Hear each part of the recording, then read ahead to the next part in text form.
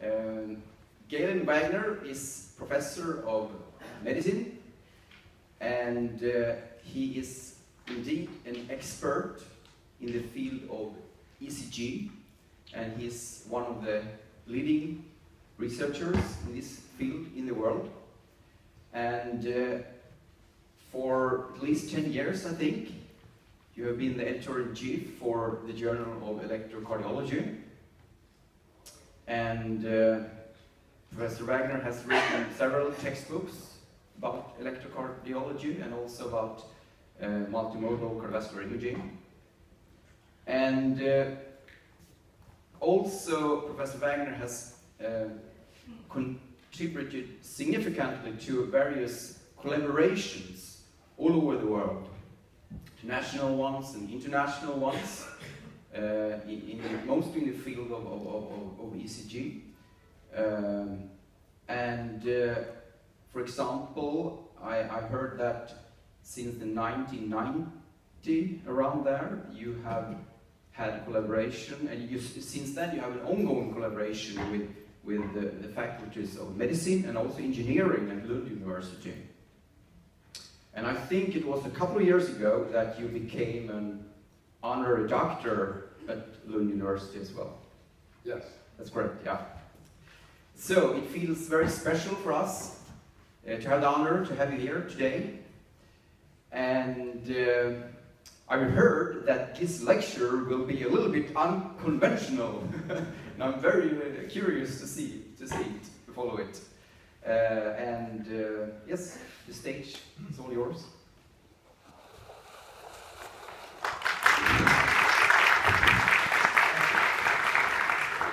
Thank you, Carl-Johan, for that introduction.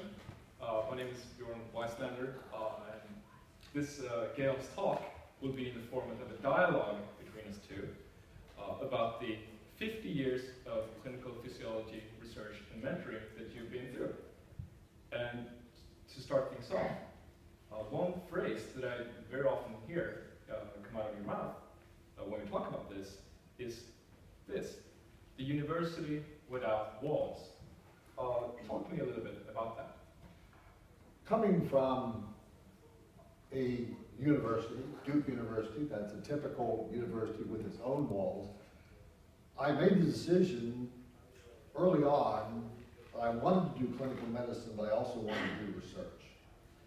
And as I did research, I learned that the research I did within the walls of Duke had certain capabilities, met certain challenges, but there were others challenges that just I could not meet. There was nobody, even though Duke had some excellence, there was no one there I could collaborate with to move to the next level of where I wanted to be. So I learned that for me, I needed to go beyond the walls of Duke University for the collaboration that I felt I needed for my research.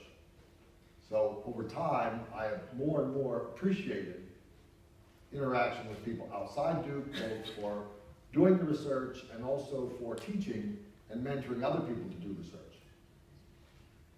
So you speak about walls within, around the University of Duke as an obstacle to achieving increased quality in research and solving certain problems. Or were there walls within the university as well? What type of walls were those? Sure, because within the university, I decided I was in medicine, so more and more we found there were some kinds of problems our patients had which could be treated much better by surgery. So we had to figure out then how to bridge the wall between medicine and surgery. Also, I was using electrocardiography and biochemical markers for diagnosing people with myocardial infarction, because that was my job on the coronary care unit.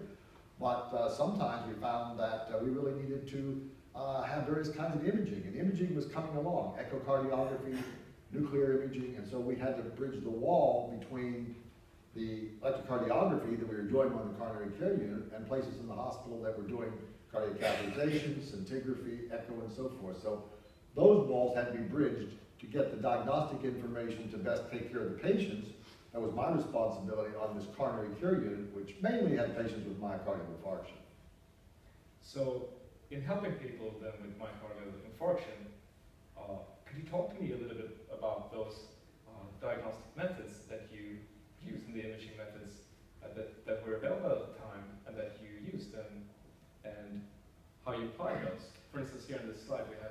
graph sometime. Yes. My first job was to try to make a diagnosis whether an infarction occurred or not. And for that, I could use the electrocardiogram because I had become quite used to that. But also, we needed to get biochemical markers. And the only biochemical markers we had were very general, total this, total that. So I had to begin to work with a pediatric metabolism individual who had developed an isoenzyme method. So even to diagnose infarction, I had to work with somebody in the Department of Pediatrics, because then we were able to use electrocardiogram and biochemical markers to make the diagnosis of infarction. And then, over time, we began to realize that not everyone with infarction should be treated the same way. Some got quite stable almost immediately, others had various kinds of complications. And so we had a challenge of figuring out, well, how should we individualize care? And we had all the patients with infarction were there on our unit, but we knew we couldn't treat them all the same, or we should not treat them all the same. And initially they were treated much the same. Stay at bed rest for a long time, stay monitored for a long time. So we began to come up with a concept that the thing that would determine how to best take care of the patient after the infarction was to estimate how large an infarction there was. Well, we had no method to do that. So how do we use the biochemical marker? How do we use the ECG to estimate how large the infarct was?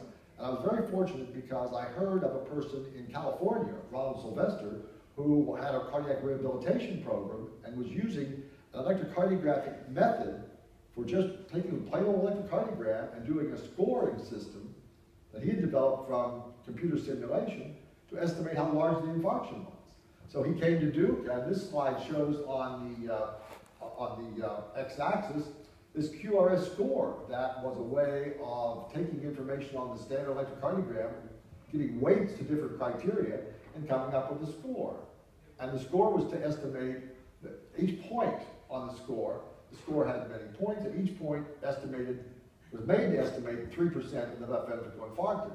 So we had to try to see how that related to other methods, and on the y-axis here is left ventricular ejection fraction determined by myocardial scintigraphy. So we took a series of patients who had infarction, and just before they went home, we of course had the electrocardiogram. We did the Sylvester score on the electrocardiogram. We got scintigraphy, and this shows the relationship between the left ventricular ejection fraction and scintigraphy and the QRS score. And you can see actually there was a very, very good relationship between the two. And that was immediately after infarction. So, in other words, you were able to say something about their ejection fraction just from looking at the electrocardiogram in the acute phase with the help of this Ron Sylvester guy. Which was amazing to me because all we had done at Duke was use the electrocardiogram for diagnosis. But by going outside the walls of Duke to this person in California, we now had the ability to use the electrocardiogram. Same old electrocardiogram, but now we could use it for a totally further purpose of estimating how large the damage was. So, moving on in the interest of covering all these 50 years. Let's keep that slide up just a minute though, because ask me the next question. I think I can use something from that slide to help illustrate the next slide. What's to come? Okay. So what's the real significance of this relationship?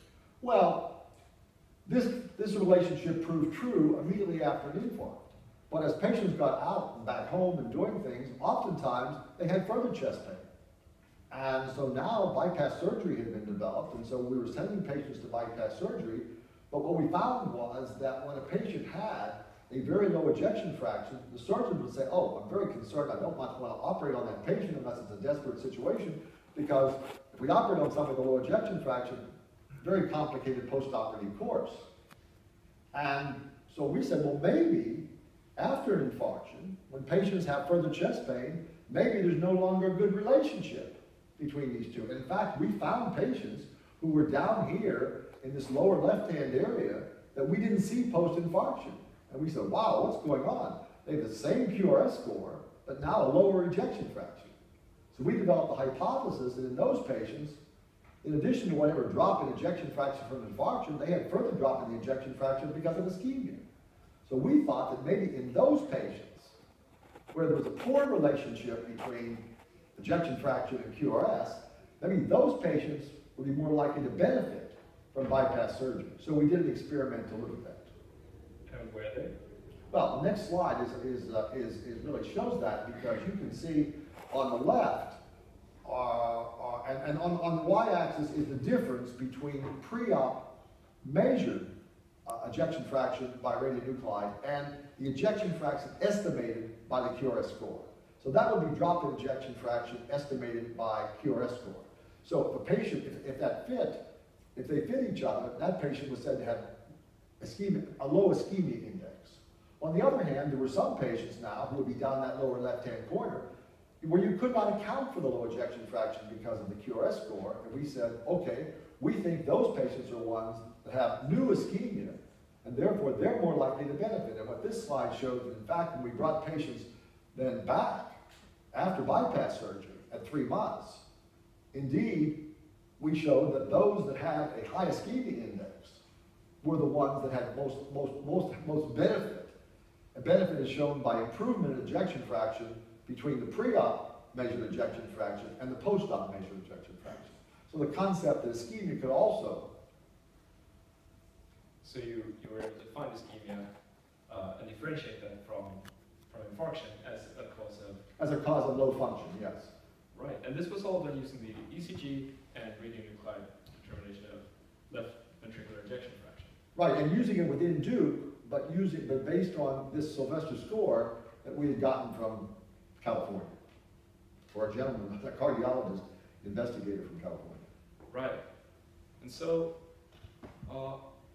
you managed to break down the wall a little bit between surgery and medicine there by coupling two with this new therapeutic intervention of coronary artery bypass graft. You were able to help the surgeons then tell who was really appropriate candidate for that. And so, what was the next step in breaking down walls? First, what does this slide show, and how does it relate to breaking down walls? Well, I think this study was done around 2000, and I talked about cardiac catheterization, but we never did cardiac catheterization in the acute phase. We were afraid to do it because we didn't have any understanding of the role of clot in causing myocardial infarction. So the only patients who were considered for catheterization and surgery were people who were past in the chronic stage. But in the 1980s, it had been demonstrated that the etiology of infarction most commonly was a clot.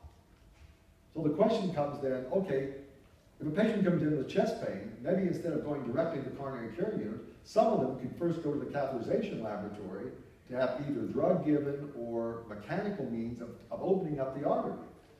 And so the concept came, well, if a patient meets certain criteria of ST segment elevation, they were a candidate for that.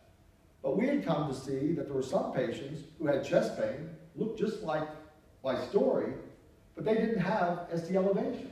They didn't meet so-called STEMI criteria. And we found that many of them had just ST segment depression. And we didn't really understand what that meant. And a clinical physiologist from Sweden, Ulla Palm, who's here today, did a sabbatical at Wake Forest University, near to Duke, in North Carolina in 1988. And when he began to look at electrocardiograms in America, and I began to look at electrocardiograms that he brought from Sweden, they looked very different. Because in America, we used this display in which we had 4 sets of 3 leads. He was using 2 sets of 6 leads. And what I found was that if we concentrate on this picture really is something that was evolved from the work that Ulla and I did, in which we see both the frontal plane and the transverse plane with a depiction of the heart in the middle. But if we concentrate on the left, it's the frontal plane. And you can see over to the left, the leads. If we start with where lead 1 is just above his AVL, then minus AVR, 2, F3, and for the Swedish electrocardiograms, they were shown in that sequence. We never saw that sequence at Duke, because at Duke, we used first lead 1, 2, and 3, and lead AVR, AVL, and AVF. So we never thought of this in some orderly way. And we used, of course, V1, V2, V3, V4, V5, V6. But as Ulla and I began to talk, it was apparent that one was using lead AVR, one was using minus AVR. Well, if every lead had a negative so-called antipode, or a negative lead, let's say, reciprocal, if AVR had it, every lead had it. So we began to realize we don't just have a 12 lead EKG or a 13 lead EKG, we really have a 24 lead ECG without putting any more electrodes on, and all we have to do is with the machine generate the opposite. So the opposite allows you then to have a total of 24 leads, and this particular electrocardiogram, if we concentrate on it, is a patient with acute chest pain who does not meet STEMI criteria. If you look at this electrocardiogram, you don't see ST elevation in any of the standard leads. In fact, the only leads where you see ST elevation are down here in the transverse plane at minus V4, minus V3, minus V2, and minus V1. So when was this? I mean, this paper was published in 2002, but when did you first meet Ola? 1988. 1988. And so we interacted and we sort of evolved our thinking, and it took a long time before we came to the understanding that we could come up with a totally different display. This is just a different display of a 12-lead ECG. We're not taking a single additional lead, but we're showing both a positive and negative of each lead, and we're showing them in an array of a clock face display. So it becomes a way where one can sort of envision the relationship between what's going on in the heart and what's going on in the ECG. Right. So I mean, as I noticed these previous references, I just happened to notice they were published in very prominent journals such as New England Journal of Medicine and so forth. And so, what you remind is the reason why Duke, as a center, was so pioneering in this type of research, how to take care of patients with myocardial infarction that early. So what was the reason why Duke University was so pioneering in taking care of myocardial infarction patients so early, I mean, back in the 70s and so forth? Yeah, Duke was a relatively new university. And Duke was only founded, Duke University had been there for many years, but the Duke Medical School was only founded in 1930. So actually when I got there as a medical student in 1961 was the first time we had any new faculty, because before that was just the faculty. So being so young as a university, it was much more interested in doing innovative things, I think, than it had been a more established place. So for example, here, when I first took responsibility for directing the coronary care unit, I was 26 years old. What a strange thing to take somebody that young and say, okay, we have a coronary care unit. It's only been around for 2 years, but because of my interest, I could actually have a role which I otherwise, at a more established university, I never could have had. So it was a place where it was more likely that they would take chances and give responsibilities to young people. So everything was very new then in terms of coronary care. How did you manage to, what was your strategy to improve care with so little knowledge being available in the field? We, at Duke, had the people who began, the person who began the coronary care unit just before I got there it was early in the days of coronary care, and the National Institute of Health had come up with a request for applications for myocardial infarction research unit. And Duke applied and got one of the 5 in the United States. But the rule that was made was a strange rule, and that was that you could only possibly get a myocardial infarction research unit if you agreed to do something with a computer. And computers were new then. That was in 1960s. Well, yeah, and so I started on the coronary care unit in 67, but we knew the computer was coming. And so the job I had was to come up with, and computers couldn't hold very much information. So they said, okay, you can only put 100 pieces of information on any patient. So my job was to figure out which 100 pieces of information I thought was most important. So some from the past history, some from the acute, some from the chronic, and then we did follow-up. So my job, as I saw patients from day to day on the coronary care unit, was make sure I entered the patients into a computerized data bank, with the idea that that bank then would be a repository which could be an investment. So in the future, as we got 300, 400, 1,000 patients, we now had a wide variety of patients from before, and we could try to match our new patient problem up to other patients with the same problem in the past. And that was a great benefit for me in doing research and teaching and then being able to move forward in my career. So you had a computer, and you were able to store about 100 pieces of information per patient, which is then approximately one Twitter tweet. That's an interesting perspective, and the computer, I mean, to hold even that much information, it had to be built in an area that was about, I'd say, 20 feet by 20. It had to be elevated. There was a false floor because underneath was a fan to keep the thing from blowing up. It was amazing when you think about the kind of computer that existed in 1968.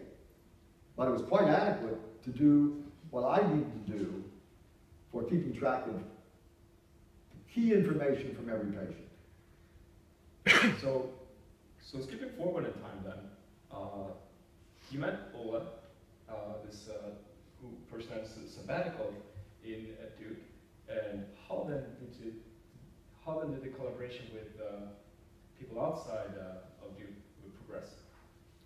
Well, we began, because we had done so much innovative work at Duke, and let's look at the next slide, we had people coming from various places in the world to work with us. What does this show? Well, this looks at the other end of the ST segment elevation criteria, because just as I showed before, there were some patients who did not make STEMI criteria, but in fact they were having thrombotically caused acute infarct.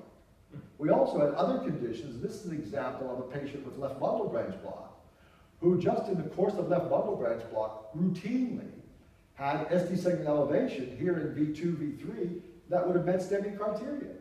So if that patient had chest pain and came to the emergency room, they would all be taken to the cardiac catheterization lab to look for the clot. But they didn't have any clot. They had chronic left bundle branch block, pain for some reason, met STEMI criteria, and so you'd be doing a great disservice to the patient if you said, oh, they meet STEMI criteria, they must be having an infarct, let's treat them that way.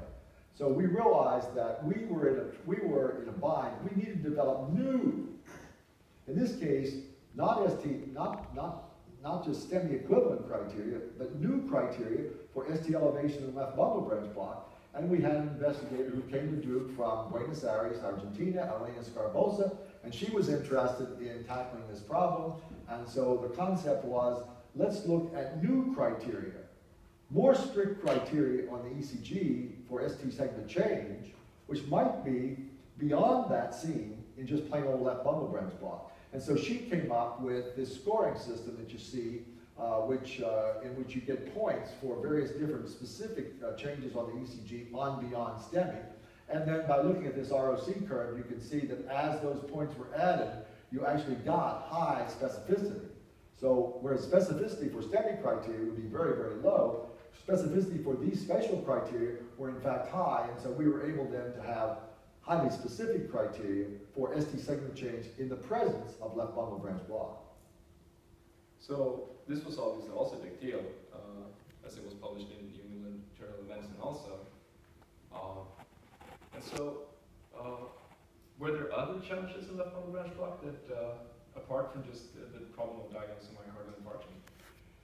Not at that time, but later on, there was the clinical realization that there were patients who had heart failure, where the cause was the specific cause of poor synchrony between the walls of the left ventricle. How does that work? Well, normally you have the left ventricle activated in such a way so that you have contraction like so, and if the entire left ventricle has problems, disease of some sort, it may contract poorly, but still there's synchrony of contraction. And how does that relate to the image you see here in this slide? Well, what we see here, if we look at the right side, we see isochrones that are made as a map of activation of the heart. And with the deeper red being early, you can see how with an intact left bundle, and we look at the EKG, shows no evidence of bundle branch block. In that situation, you see the way the isochrones spread from endocardium to epicardium in the left ventricle, and pretty much the same time spreading through the septal area, the inferior area, and the anterior area, and only later through the lateral wall, but not much later. On the other hand, in the bottom example, where we now have a patient with left bundle branch block, very, very different activation. Because since the electricity can't get down the left bundle, it gets down only the right bundle, and the only way it gets through the septum is from right to left. That means the septum is activated early, but only later than the inferior and anterior walls, and much later than the lateral wall. So the left ventricle is activated, normally it's activated kind of in parallel. The walls in parallel. Here the walls are activated in series. But only if you really have left bundle branch block. And so that was, and this again, we went back to Ron Sylvester and said, we need better criteria for left bundle branch block because we better be very sure the patient has a left bundle branch block. Because otherwise, they might just have poor activation of the myocardium. And Ron Sylvester pointed out the thing to look for to really diagnose left bundle branch block and distinguish it from nonspecific interventricular conduction delay was a mid-QRS slowing, shown by a slur or a notch. And you can see the reason would be the first 40 milliseconds of the EK of time, you just have activation of the septum, and you're going to have a pretty smooth waveform. But once the electricity gets through the septum, you now have activation of two very different areas far apart, the inferior and the anterior walls, and that's going to tend to cause some interruption. And that should be shown in the ECG as a mid-QRS area of slowing. So Ron Sylvester said, look for slurs or notch in the middle of the QRS. If they're not there, that wide QRS is probably caused by something that's just poor conduction through the myocardium. So if you'll notice then, as we blow up from lead 1, AVL, etc., in the presence of left bundle branch block, you see the mid-QRS slowing or notching in 1 and AVL. And so that became then a marker, and David Strauss, who was a young investigator working with me, worked with Ron Sylvester, and came up with these new criteria for defining left bundle branch block. Who's David Strauss? David was a Duke medical student who knew he wanted to do research, and at Duke, it's possible to take one whole year and do research. And most people would stay at Duke and stay in some lab at Duke. But since I was working with Ulla Palm and others at Lund, there was a meeting in Lund, and David came along with me, made a presentation. We got to know the various people at Lund and see what they were doing, particularly in magnetic resonance imaging. So Martin Wagner and others in the group were young people at that time who were getting their own research in magnetic resonance imaging. David got to know them, they liked him, he liked them, and he was actually invited then to take one extra year in medical school and come to Lund and be able then to do further studies, but now with myocardial imaging, and then qualify for a PhD. So in the process, David was doing this kind of work, came to Lund, worked there, and did then, in just one extra year of medical school, have his PhD. So he graduated MD from Duke, PhD from Lund. So this was an example of somebody who left the Duke walls, came here and got something he never could have gotten at Duke, that changed his career dramatically. So the young researcher, Dave Strauss, in this case, an American, went over to Lund, and as a result, you got to know a whole bunch of people there also, but you already know some. So would it have happened that they got over to Lund without you having previous connections there in the form of Ulla Palm? Oh, we'd have to ask Ulla Palm. Maybe he'll comment in the question period, but I don't believe so, because I think that there had to be a period of interaction and mutual benefit and therefore trust develop. And I had individuals from Lund who had come to Duke. You have a person, for example, who's here now, had done so, and she was getting her PhD in work she did in Lund, but she interacted at Duke. And so we had experience with people from Lund coming to Durham, and here was an opportunity for somebody from Durham coming to Duke. So I think that background of that kind of interaction really facilitated David being able to move in this direction and have a remarkable outcome of getting a PhD at Lund in that period of time. So this paper is pretty recent. I see the reference here from 2011, and we've just sort of seen a bunch of glimpses from these last 50 years of research that you've been a part of. But so, moving on a little bit to what's your focus nowadays, going back to this University Without Walls? over time, and some people at lunch were asking, and we talked about this, but over time, I began to realize that my goals were to help young people who were in the midst of their undergraduate medical education, but who were somewhat dissatisfied with only the kind of education, and I say only, obviously comprehensive education in medical school, but they felt something was missing. They felt that in addition to that, they were quite adventurous, and they'd like to take some time out to see what they could do as their own project. So as that happened, then I began to work with others to figure out, well, how could this be developed more into a program? And so I worked with Ulla, I worked with Mark Ugander at Karolinska, and some others in the concept that we began to call, in fact this was Martin's idea to use the name Kramship, and Kramship was, there were ships that were at old times in the harbors of the Netherlands were used to outfit and as supply for warships. And so a Kramship was a small ship of that kind, but also the CROM could be used as an acronym for Clinical Research Odyssey Mentoring. So clinical research, that's what we wanted to accomplish, helping people to learn clinical research, but Odyssey, where they had to leave the comforts of their own place and go somewhere else. So David Strauss had to leave the comforts of Durham and come to Lund. Somebody else had to, and vice versa. So Odyssey became a part of it. And that's why the name Clinical Research Odyssey Mentoring. And so what's happened is that over time, I, in collaboration with individuals like Ulla, Martin, and others, have been developing this concept of trying to recruit young people to go on their Odyssey. And the key thing is that these people are expected to identify a project they're interested in, work with mentors in their own place and elsewhere, not just do, and actually complete a project, completing the point of submitting and publishing that manuscript with himself as first author. So it's very high expectation. That seems like an ambitious goal. Oh, it is an ambitious goal, and the individual who wants to do it has to be, well, you've got to do this yourself. And so you had such an ambitious goal, and what did you find when, turn around the questions, what did you find when you actually took such an odyssey? It must have been, well, what did you feel? How did this feel to you? Well, it certainly was challenging and discomfortable at times to get to this other university with multiple mentors involved, and with the expectation of completing a research project, and me not having any idea of how to do research really. But so, I mean, there were tough times, but going through it, I certainly became a much better researcher, and perhaps also better than if I would have just stayed at Karolinska, or maybe more independently.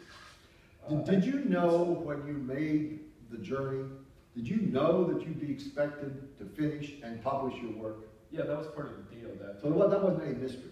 No, there wasn't any, I didn't get tricked. And so, I mean, me being one example, and Dave, but so, has this happened like 2 or 3 times, or is there a track record for this sort of methodology, or how many pages, how many patients? Students have done this?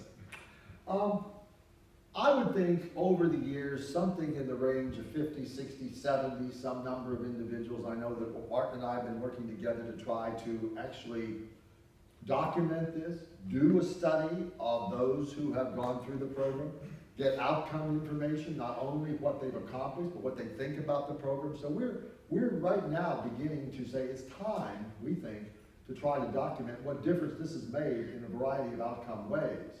So there have been a lot of people, and from a lot of different places in the world, who have done essentially this kind of program, and the goal is always the same, for the young investigator to complete a project. And oftentimes that means you have to get the design down to the point where it's doable, given the resources you've got, X number of months, X amount of money. In fact, very little money, but mainly interest and hard work. So how many have really completed this goal of publishing a manuscript as a first author as a medical student? out of these 50 or 60 or so? Once we've completed our study, we'll know the exact answer, but I would say almost all of them. Almost all. Almost all of them. And with himself as the first author. So a pretty good track record. But how, I mean, this requires a certain commitment from the students also, who have to put in lots of energy and time, and also it's a little bit of a leap of faith. Do you have any structured way of recruiting these subjects or students? The recruitment must be done by the person who's the mentor at the local place. I have to recruit Dave Strauss. Martin has to recruit you. So somebody locally has to recruit the individual and then decide whether they believe the individual could actually accomplish this. And then agree that during the process, there's going to be 3 stages. The first stage is at the local place, the 2 mentors working with the student to develop a design, get the design to a point where it can potentially go before an institutional review board, so that only come to the away place once that design is complete. Then at the away place, which is the second phase, collect the data, analyze the data, begin to write the manuscript drafts, and get the manuscript in final form as judged by the mentors and the other co-investigators as ready for submission. And actually submit the manuscript to some journal before leaving to go back home. And then the third phase is, once they're back home, deal with reviews and perhaps rejection from the first journal. But now they're more committed to actually accomplishing publication because they've invested so much, and it's their study, they're the first author. And that third phase, after they get back home, is a very important phase in the process. So it seems like there's multiple phases to this, and this first phase of designing the project, how does that relate to this slide? IRIS, International Research Interdisciplinary School. What's that? Well, this has really evolved because we found that a key aspect is getting more universities around the world interested in participating in this so-called University Without Walls program. So what we expect from these universities is they find some student, and instead of investing in sending them off someplace like Duke or wherever, they just invest in having them participate in a 4-day workshop in which they go through the practice of design. So we've developed these so-called IRIS programs in the following way. A host country says, we'd like to sponsor a program. We then, those of us who are working with the program, say, okay, the limit is 20 people, but you can have 10 come from your country, but you have to be willing to have 10 come from other countries. And then there'll be a 4-day period in which they then break up into groups of 5 people, and each group of 5 people design one project. And they then take that through 4 workshops of design. And the very last workshop, after they've got a design, they then get off in their group and they develop a PowerPoint presentation of the design of their project. And the very last thing that happens is they actually present that design for their peers. And then of course that's over and they're back at their own place. And so now we have done, I think, 15 or 16 such programs. And this just shows that we have 3 programs that actually have occurred in 2015. And the leader of this is really Luba Bakarova. Luba Bakarova is a physician investigator in Bratislava of the Slovak Republic, and she's the person who saw this process as we did the process of design at Duke, and decided this was something that she wanted to develop then in her part of Europe and some other places. And so you can see now, by 2015, this occurred, and this year there have been programs in 3 different continents.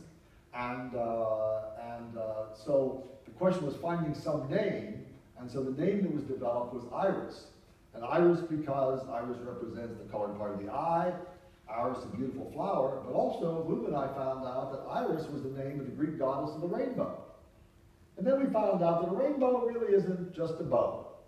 Maybe that's all we see, but in fact a rainbow is a rain circle, typically usually seen from the air, but in this particular example, seen from somebody at the seaside. So we used that name Iris then, and as the logo for these programs. But it's a way of finding students, getting them involved in design, and hopefully some of them then will decide to do their own projects.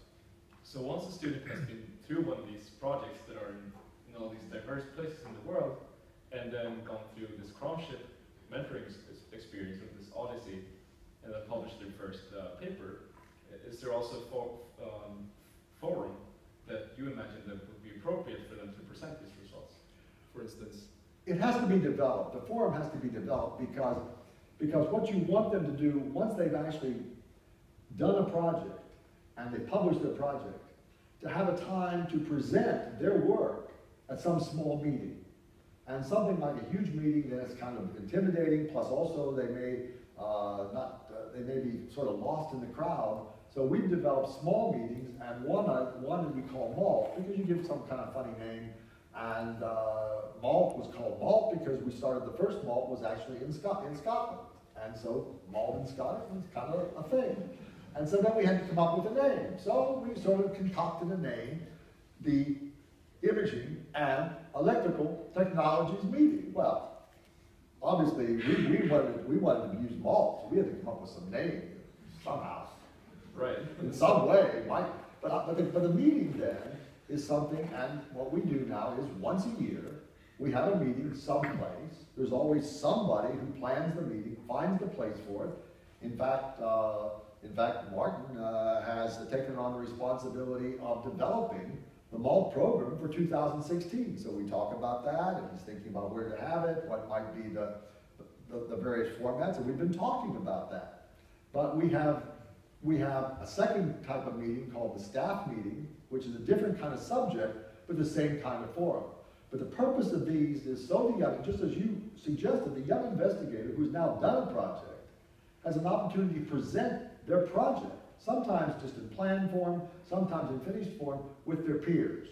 So the meetings then, small group, 20, 25, 30 people around the table, young person presents, 15 minutes for discussion, and they get feedback, and so they begin to learn to work with other people around the world who are in the same, who've done a similar thing they've done. So there's a community then that's developed in this.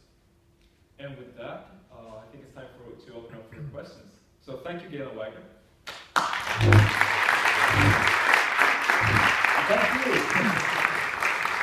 Because I really appreciate what you've done, Björn, because I think that as I've talked to some people at lunch, I am not very interested in or very good at giving formal presentations. So I'd much rather have an interactive discussion. So I appreciate the way you've handled this and the way that we've been able to connect, because we connected in other ways and have connected in other ways, but this is really the first time that we've done this kind of interaction, so I appreciate you doing that. Well, thank you.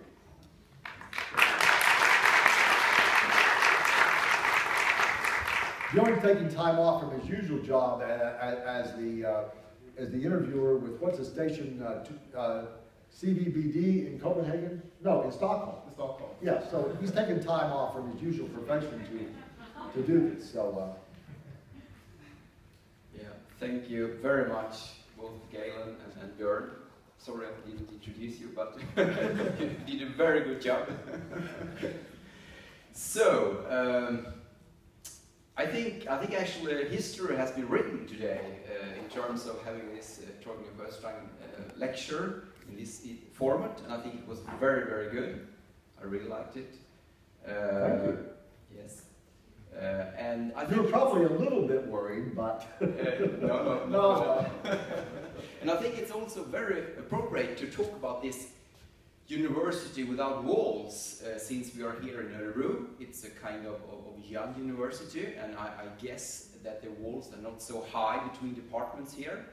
Correct me if I'm wrong, but I think so. So, yeah, it was very good. Now we have the opportunity to ask questions, thoughts, comments to Galen and Björn.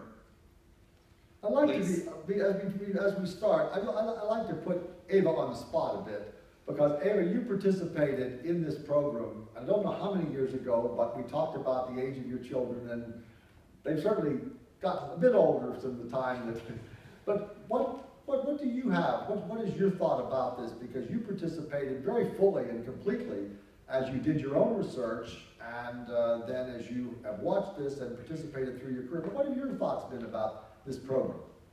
It was a really great opportunity to have you as a co-hand leader, what's called supervisor. Thank you. I really appreciate having you as a co-supervisor for my PhD project. And I went to you in Durham for 2 weeks, and it was in the beginning of my research period, and you taught me a lot. And I get to meet all the several other students that were in the same phase as me, and we had projects together with Denmark, Copenhagen students. And it was nice to go to the staff meetings that you mentioned, to meet the researchers from other countries. And it was very stimulating to talk to you. You always were very full of ideas. And I would like to thank you. You really gave me the opportunity to thank you. No, I'm glad. It's so good to see you here today, and I'm so glad that you had the opportunity to say what was on your mind about this, because all during this time, I was never your primary mentor. Your primary mentor was a little back in your home institution. And you said it was only, I hadn't remembered how long you were in Durham, but you said it was just 2 weeks, but somehow those 2 weeks, something happened, and then we stayed connected. Yes. We didn't stop our connection after those 2 weeks. And I remembered walks on the shore at Bostad and various interactions over time. Yes. So it was a relationship which didn't require a long time away, but enough time to be away, get away from your own comfort situation, so that we could then form a relationship which was whatever it needed to be for you over that period of time. And I appreciate it too. I mean, I also got a lot from the relationship, and have enjoyed the relationship over time that I've had with you. Yeah, yes, you said 2 weeks for what I could manage. 2 young children? Yes. And you came to Sweden several times, so we had a lot of time to connect. Yeah, thank you. Yes, I really appreciate the opportunity. And I also thank Ulla, of course, for the opportunity.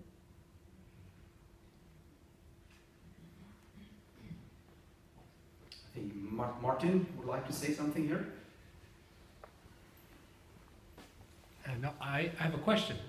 So this philosophy of clinical research training that you've talked about today, I've experienced it with you and I've understood it. But would you say that this is the typical that this is shared by the administrators at the departments of the faculties of medicine, or is there a challenge there in the walls between your philosophy and that of the universities? Yeah, it's quite a challenge, and the reason is that within the university, there's a conflict of interest.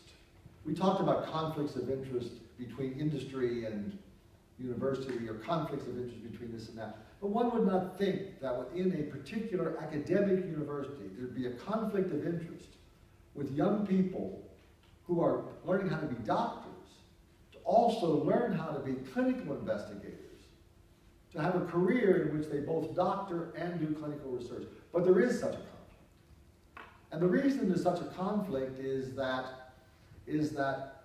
the academic medical university has really two primary purposes. One is to produce academicians who are not doing clinical things, although their research would lead to things that would do so. At Duke University, Bob Lefkowitz recently got a Nobel Prize.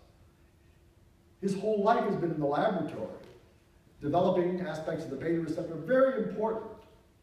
But Bob never did clinical research, meaning that Bob made a decision early on. He wanted to do basic research, not take care of patients at all. I made a very different decision.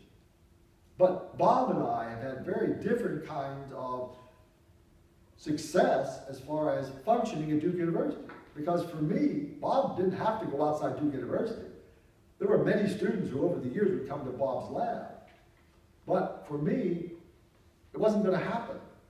Because the people who really were trained to be physicians and who wanted to be physicians in their career and wanted to mainly function as physicians, then were very poorly able to have enough time to do research.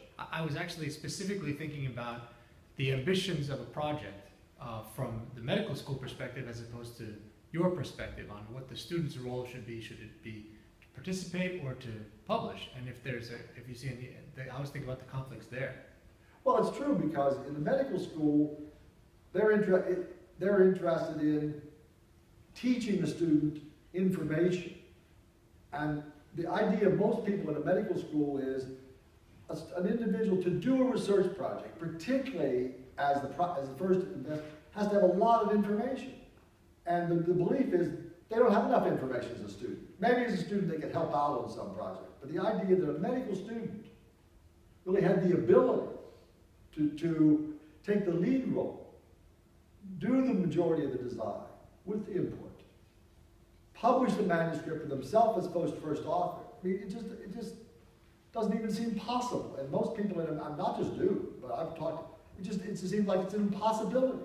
So they don't have that expectation within that medical school. So it does become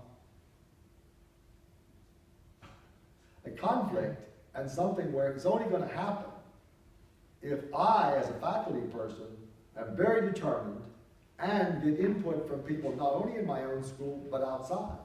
Interestingly, now, there's much more buy-in at Duke for this process than there was.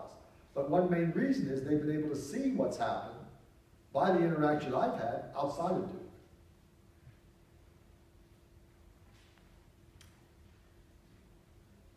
Yep. So what's your, with these 50 years of experience and many years of mentoring, what are your top do's and don'ts for people looking to mentor students for the first time in doing research? The first thing would be to understand what mentoring is and what mentoring isn't. And all of our Duke students, since they have a year of research, they say, oh, I found a mentor. But typically their definition of a mentor is somebody on the faculty who's quite interested in having them work with them, but working with them on a project that the mentor wants to do, that is going to further the mentor's career, and the student's going to have some role that's a helping role. Oftentimes, the project's already started and the student now gets involved, or the student's involved in starting the project, but there's a 3-year project, the student's only going to be there for a short time. So if you're going to mentor, and really mentor, then the focus has to be on the individual. What do they want to do, and what's the length of time, what's the resources that they have. That's really mentoring. The other is teaching, involvement, and so forth, but to me, mentoring, in its definition, is focusing on the individual, helping that individual to finish something of themselves. So focusing on the needs and situation of the student rather than the needs and situation of the mentor. That's right, and the realities of the student. So if even that has a family and she can only be in Durham for a short time, so that's okay. I'm not going to say, gee, I can't work with Eva because she can't be there for a year or 4 months or something. Okay, you work with what you got. And then if the person really wants to do the research and has the support back home to do it, it can be accomplished. But only if you constrain it to what is the reality for that individual. Thanks. Ulla, would you like to comment on your experience? Yeah, for me it's been a really great experience during these 25 years or so. And I think we have accomplished quite a lot together, or you have accomplished quite a lot in our cooperation. And not only with me, but also with Håkan Arheden in Lund at the later stage. Martin and Henrik Engblom and Marcus Carlson, who are all rather well known here, they were recruited while there were medical students, not when they had already graduated. and with Håkan's mentorship, of course, during a long time, but being introduced to this design or project method have, as far as I can see, done fairly well. Look at Martin. Well, it's been a great joy, and I think that Ola, as usual, is understated about his own role, but as Eva has said, it's been, I couldn't have done any of this, really, without the partnership with Ola. And it's back and forth, and my gosh, I can't even imagine the number of times that we've been together and done various things in different places, Durham and here and elsewhere. The number of times we talk or Skype, I mean, it's really been a great honor and pleasure for me to have been in partnership with Ulla during all this experience. And I can't in any way say, well, gee, I did this and Ulla did that, because we plot and plan and scheme and do whatever, both with exactly the same purpose.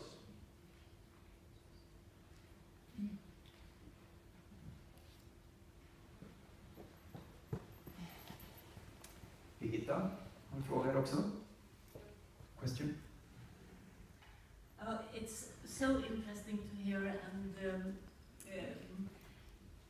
I was just wondering what you feel when you are sitting here now. What are the things you are most proud of that you accomplished, and what did you not do until now and want to do?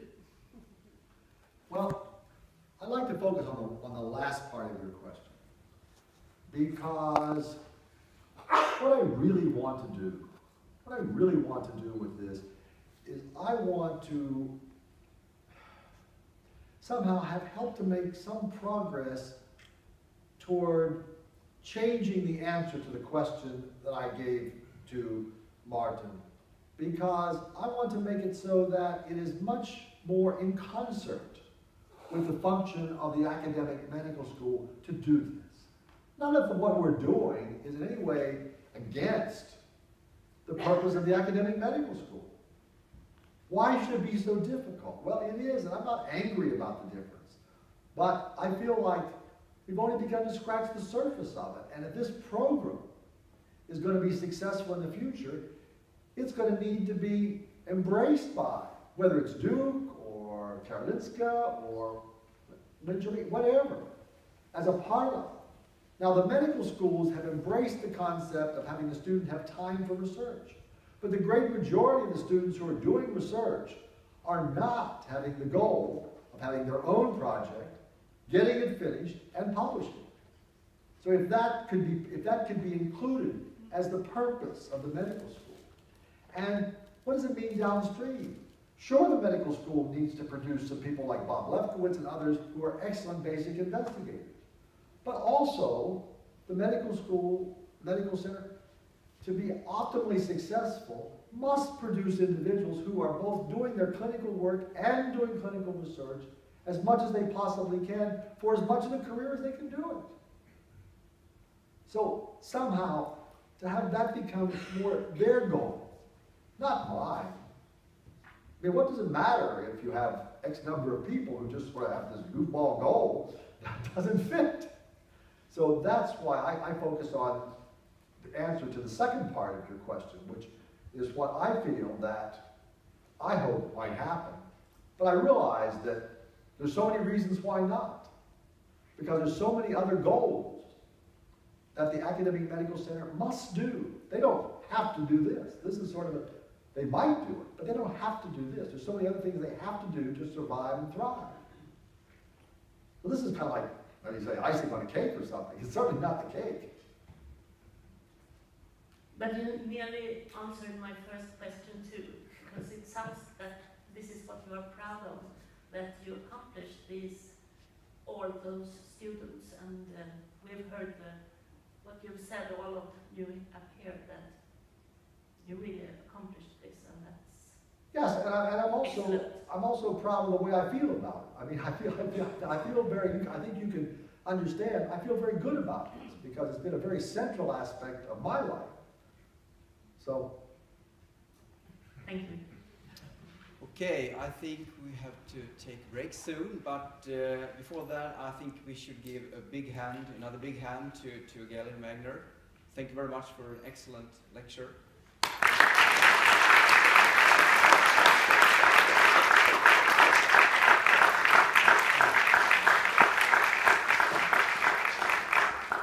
Thank you. And as a token of our appreciation, we would like to give you a diploma here. Okay, thank you. And flower.